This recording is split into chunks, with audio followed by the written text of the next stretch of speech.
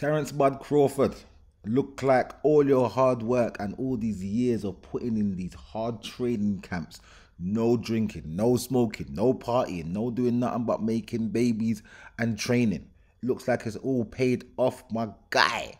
Because for the 41 fight, super welterweight WBA champion, 39 of your fights were just under the radar. No one cared, no one knew, no one could see. Only us hardcore boxing fans knew what was going on, could see that you was a pound for pound great, could see that you were worth more than you were actually being credited for in the community of the boxing fraternity. And the casuals weren't even paying no attention, but now they are, because the man like Turkey Allah Sheikh came along and said, yo, big man, you know, say me are your favorite fan, you know. I might not be your favorite fan, but guess what? I'm your richest fan. You understand? I got the P's to make sure that you get paid, my guy. So hear what?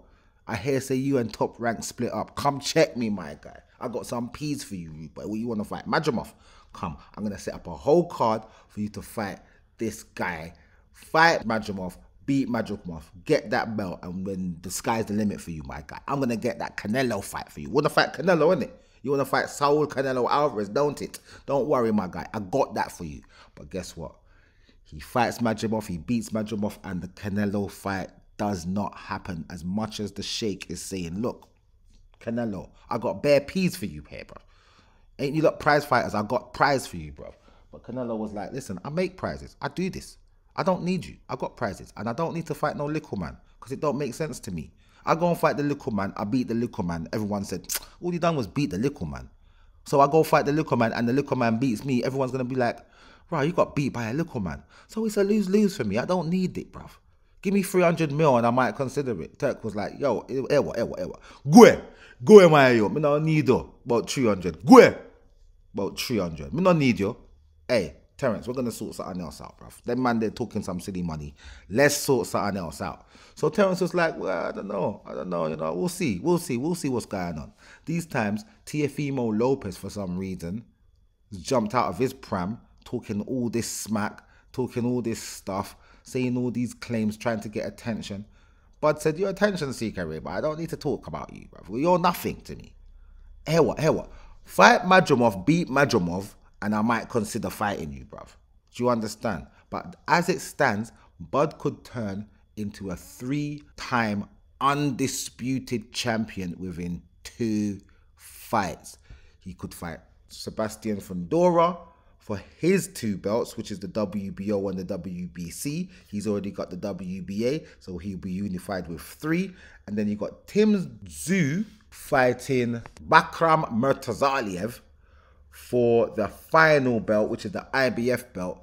And once whoever comes out victorious of that fight will then be encouraged by Turkey Allah Sheikh to fight Bud in the undisputed fight and dash bare money at the man them, and the man them are definitely going to say yes. Because the one thing I know about Tim Tszyu is that he's always trying to fight the best fights all the time.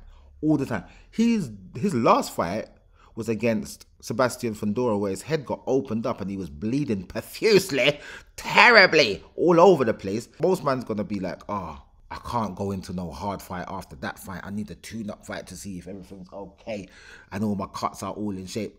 Not Tim Tszyu. Tim Tszyu's like, listen, just get me back on this title fight thing. I just need to get my titles back. I need to get some sort of title because I had titles.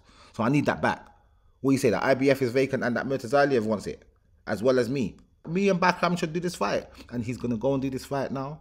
And he's fighting before Fundora. These times he had the big gash in his head and Fundora won the fight. But he's coming back and fighting before Fundora for a title. This is how you know this man is serious. So, okay. I don't know who's going to win that fight. I'll have to go into that when that fight's coming up. But it's going to be Bakram Murtazaliev against Tim Tszyu for the IBF. Crawford and Sebastian Fundora, that fight is actually is in the works right now to be made. And when I see Turkey in this thing, I'm like, it's gonna get done. It's gonna get done. But because it's PBC, it's a PBC fighter, then any spanner can get thrown in the works. Any spanner can get thrown in the works. So I would prefer to see Bud go and get this undisputed situation on the wraps.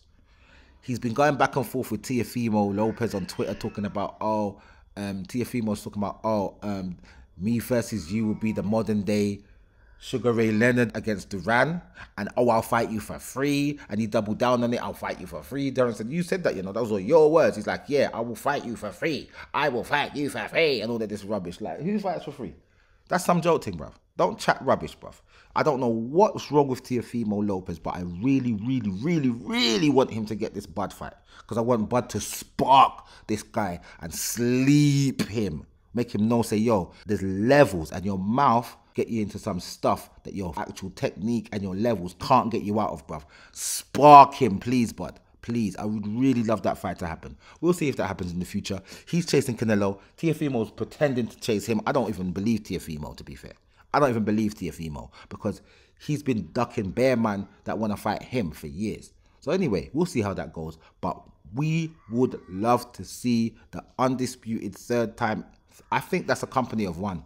I can't think of anyone who's been undisputed in 3 different weight classes. I'm going to have to do more research about this. But I think that he is in the company of one if this happens. We'll talk about this more as more information comes. But that is what's going on at the moment. I will see you guys in the next video.